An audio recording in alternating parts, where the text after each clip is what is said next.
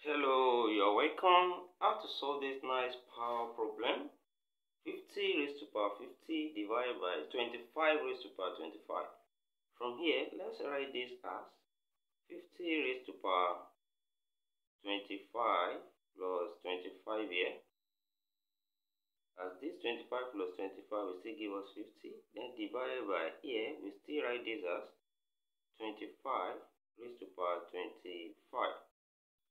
Then in the next step, we can separate this from the law of indices, and this will be 50 raised to power 25 times 50 raised to power 25,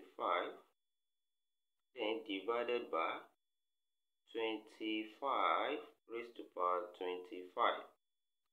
And from here, we can separate 50 raised to power 25 and 25 raised to power 25 together, so that we have 50 raised to power 25 divided by 25 raised to power 25, then times 50 raised to power 25 here.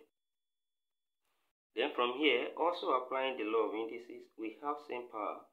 We can write this together as 50 over 25 all raised to power 25, then times 50 raised to power 25.